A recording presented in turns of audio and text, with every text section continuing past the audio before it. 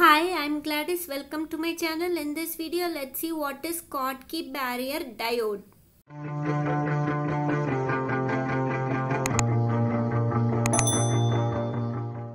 So, Schottky diode is constructed by joining N-type semiconductor material and a metal electrode together. The junction of semiconductor and the metal is called Schottky barrier. This diode is named after the German physicist Walter H. Schottky. This diode has a low forward voltage drop and switches over very fast. This is the symbol of Schottky diode.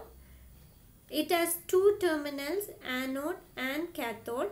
The metal acts as anode and N-type semiconductor acts as cathode. This is the construction of Schottky diode. This figure shows the construction of lightly doped N-type semiconductor and the metal electrode joined together, forming metal semiconductor junction. The metals used are molybdenum, platinum, tungsten or chromium, and the semiconductor used is only N-type material. Normally, gallium semiconductor is used and silicon is used in low frequency applications. This is the Schottky barrier. The junction formed by joining the N-type semiconductor and the metal is called as Schottky barrier.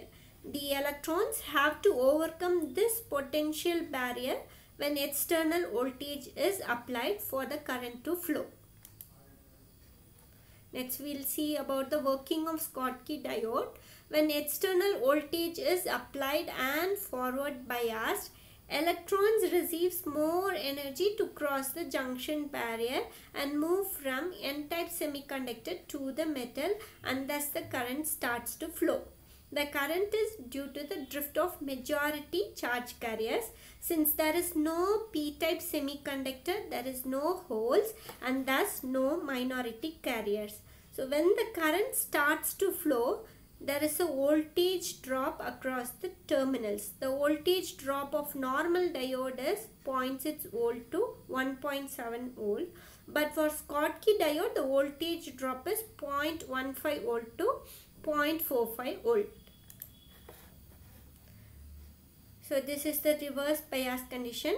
So when the diode is reverse biased, the metal is connected to the negative terminal and N-type material is connected to the positive terminal. The size of the depletion region increases and the current stops to flow. There is small amount of leakage current. When the applied voltage is increased further, the current increases, and when increased further, the depletion region breaks down, which damages the device permanently. This is the VI characteristics. Here we can see the VI characteristics of Schottky diode and PN junction diode. This is the current and this is the voltage. So when compared with the PN junction diode, Schottky diode needs very low voltage drop.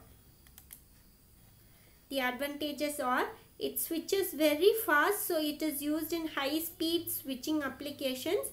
Low junction capacitance, operates at high frequencies, low cut-in voltage, very low power consumption and high efficiency.